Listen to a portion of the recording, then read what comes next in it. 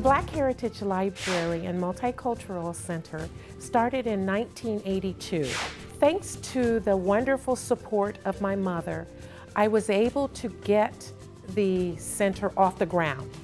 And the reason I felt it so important to start the library was I knew that growing up in Findlay, African American students needed to have a wonderful awareness and understanding of their great heritage.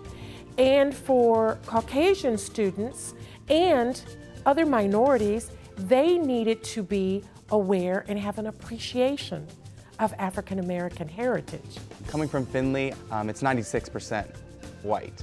And there's nothing wrong with that. However, it's sometimes a little bit more challenging to get different perspectives. Me as a kid growing up in Findlay, it was hard for me to find a place where I could grasp other perspectives other than, the white perspective.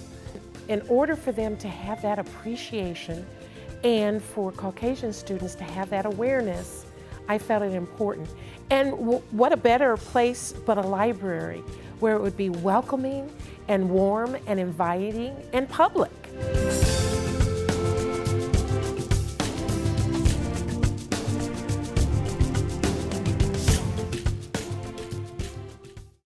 When I was at school and I was thinking about, what I want to do for the summer, I really wanted to just, do something that I was passionate about. And me being an African American Studies major at school, I figured that I should find somewhere that pertains to what I want to do in the future. So the Black Heritage Library was perfect for that. We have art and artifacts from over 50 countries. We have art from local artists here in Findlay, Toledo, Lima, and we're welcoming other artists to donate multicultural art here.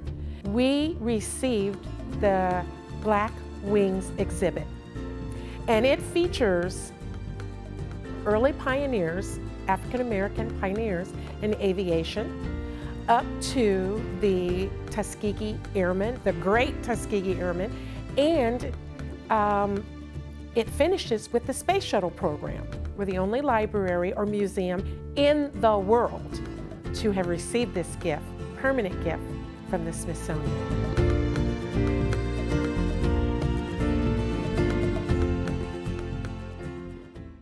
We have pottery and other art and artifacts from Latino heritage.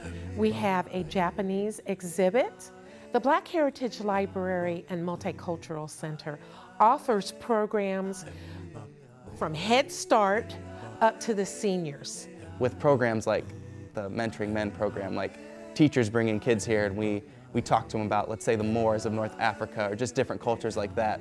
That's how the change is going to be made, is in little efforts like this. We have programs throughout the year. We're also available for tours and special programs. All you have to do is give us a call and we will tailor a program just for your group.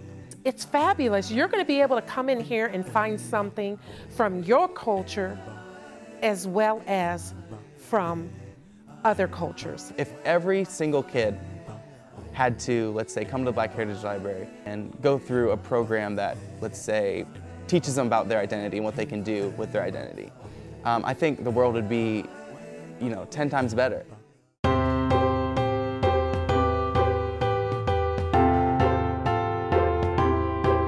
The Black Heritage Library and Multicultural Center is for everyone.